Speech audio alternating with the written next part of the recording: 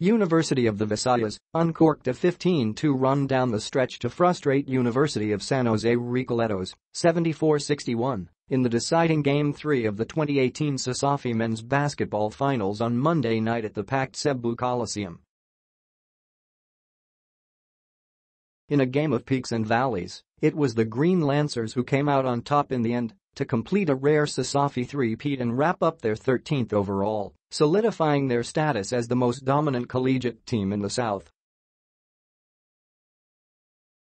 I have always had faith in my players, which is why I believed when players like Saga and Paul Amistoso were placed in, said UV head coach Gary Cortes, who served his one-game suspension, but watched the game from the bleachers. I have to give it up to the players. They kept at it when we didn't start well and still got the championship, added Cortes. With the game tied at 59 all after USJR rallied from a 13-point deficit, UV remained compassed with rookie standout Japhet Claridad reprising his Game 1 heroics by splashing a three-pointer. After a free throw by Saga, Claridad made USJR pay again with another triple from the opposite side before Saga sank a layup off a great pass from later for a 68-59 lead. Adding to USJR's woes was the fifth and final foul of star guard JB Mantilla with 5:34 to go.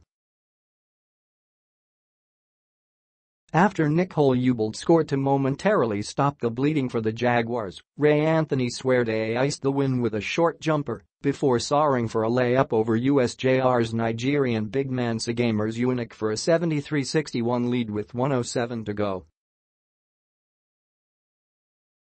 Suerte finished with 16 points, 8 rebounds, 3 assists and 3 steals to win the league's MVP award for the second time in the last 3 seasons.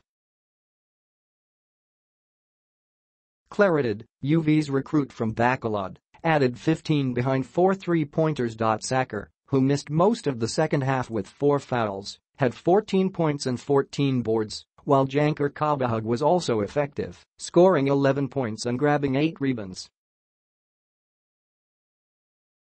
The loss was a crushing blow for the Jaguars, who were trying to end a 25-year title drought. Fletcher Galvez, Unique, and Ubal each had 12 points for a USJR squad that misfired all game, finishing with a 33% shooting clip. Worse, the Jaguars missed 15 of their 21 attempts from the line. Mantilla, playing in his final Cesafi game before moving on to the Cebu City Sharks, was also held to 4 of 12 shooting for just 11 points.